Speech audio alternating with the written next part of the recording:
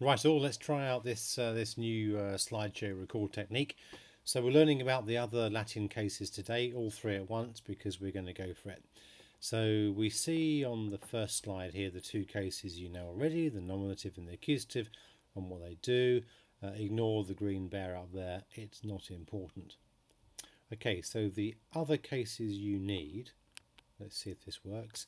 There's one called the genitive, one called the dative. Now those of you who got G9 last school year will know about the dative already, and the last one called the ablative. So long scary words, but they're not that important for now, just they're useful handles to understand the concepts. So we've got the genitive, dative and ablative. Now what are they all about? Why do they exist? What are they for? Well, in English we often use little prepositions like of and to and with to convey meaning. So we might say it's a bucket of water, or I hit him with a chair, or I gave it to the headmaster. Okay, so you've got different kind of ways of saying things with prepositions like of, to, with, by, whatever. In Latin, some of those are prepositions like in and contra, ones you've learnt already, but lots of that is done by means of these three cases. So if you want to say of in Latin, or use apostrophe s like Mr. Lord's desk, something like that, then you'd use the genitive case. So a bucket of water, water is genitive. Mr. Lord's desk, Mr. Lord is genitive, because Mr. Lord's desk is the same as the desk of Mr. Lord, the same thing. So of and apostrophe s show kind of possession or what something's made of. So you have those endings for that. The dative case is used when you want to say to or for. So if I gave some money to the headmaster, or I did it for a friend, to or for dative case, so the headmaster or the friend are dative. And if I hit somebody with a chair, then use the ablative case for with or by. Okay, he was killed by the plague. Plague will be ablative. I hit him with a stick. Stick is ablative because it's after the word with.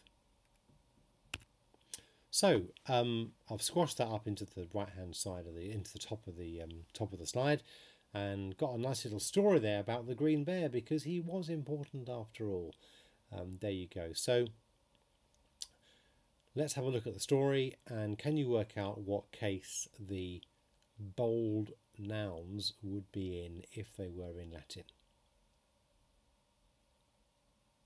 I'll leave a long pause for you to work it out. Well, a short pause because you can pause the video, okay? And I shan't tell you the answers. Yes, I shall. So pause for 5 seconds. Okay, so the green bear wanted, so he's the nominative, isn't he? Because he's doing something. He wanted to buy a fish. So the fish is the victim of the buying. It's what's being bought. So fish is accusative. For his mother, for is there, so it's dative. Okay, for is dative. The colour of the fish was unimportant, so the colour is what was unimportant. That's the subject of the sentence, is what was unimportant. So colour is nominative.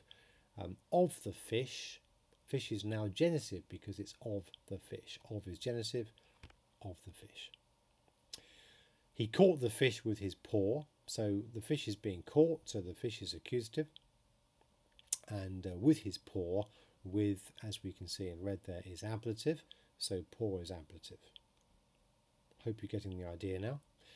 When he got home, he gave the fish to his mother. Fish is being given, so fish is accusative. And to his mother, you see how under the blue one here, dative is to or for, so to his mother, mother is dative. Now you see this little fish here, ignore the fish. This one here on the right, when he got home he gave his mother the fish, is the same as when he got home he gave the fish to his mother. If I give a student a commendation or a detention, it's the same thing as giving the commendation to the student, giving the student the commendation. So you've got to be careful there, because sometimes datives are hidden, they haven't got the word to or for, because the meaning is kind of implied anyway. Okay. Next we have the endings in Latin. Now there they are. taken straight from the textbook. That's them. And I've also squished those up into the next slide. There they are. So we've got some sentences that I made up. Can you work out what they mean? Can you work out what cases the nouns are? I'll do a pause again so you can sort of pause the video and have a look at it, and then I'll just tell you what the answers are.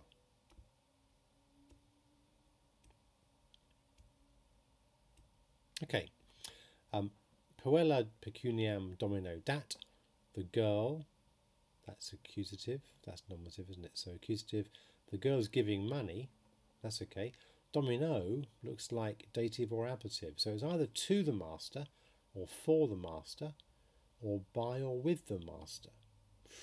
So if the girl's giving money, it's almost certainly going to be to the master, isn't it? So you choose the one that best fits when you're doing a translation. So the girl's giving some money to the master, or the girl's giving the master some money. Remember, we can do it that way around if we like. Right, this time the master is killing the slave. That's all right, I hope. Gladio, again, to a sword, for a sword, by a sword, or with a sword. Well, I reckon this time it's got to be ablative, isn't it?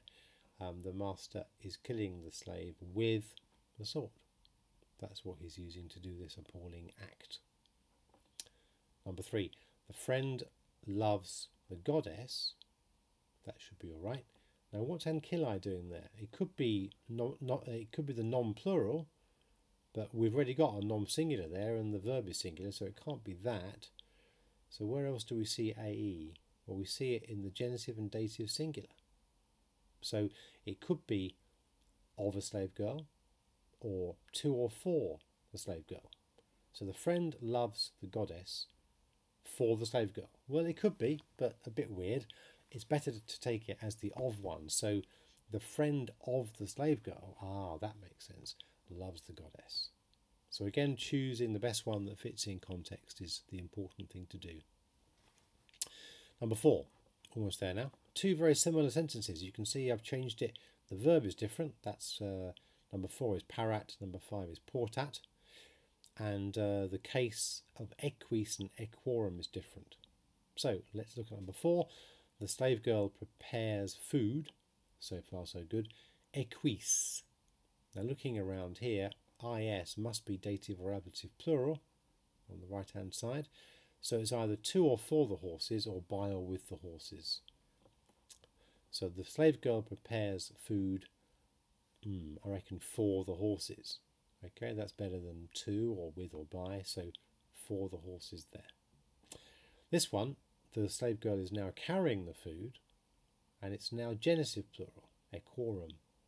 So it must be the slave girl is carrying the food of the horses, or even she's carrying the horse's food with the apostrophe after the S because there's more than one horse. Good, I hope that was okay. Thank you for watching and listening.